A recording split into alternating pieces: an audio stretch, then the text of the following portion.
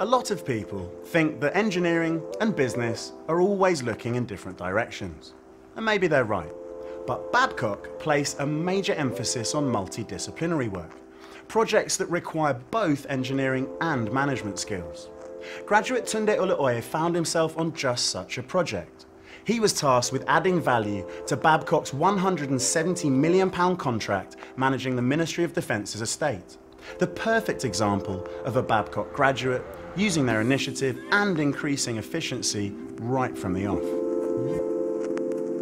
So we were looking at energy because the MOD have obviously got a lot of problems at the moment, and reducing the amount of energy they're using is a key part of their strategy.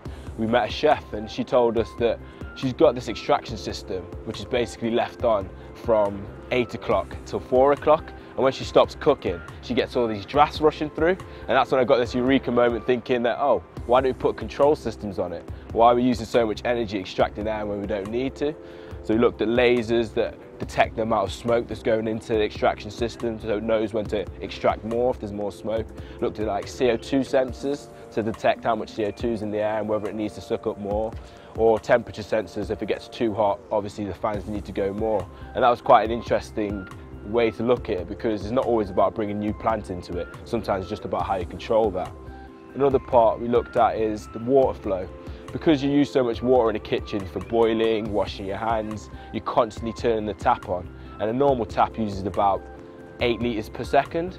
So this wastes a phenomenal amount of energy and also water to heat that. So we looked at low flow water devices. It maintains the pressure, but you get a lot lower flow, so you can get about 2 litres, 3 litres per second. And that starts to add up over the years, and that's what we started to really focus our energy on, the little things that made the difference.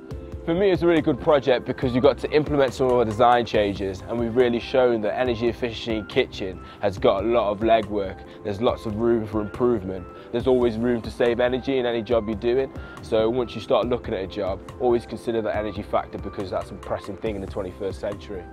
And the transition from uni life to work life has been good. I think it's good being given that responsibility to manage projects that are worth up to £1 million sometimes, and they expect you to deliver. And I think that gives you a sense of worth and value to be able to deliver those.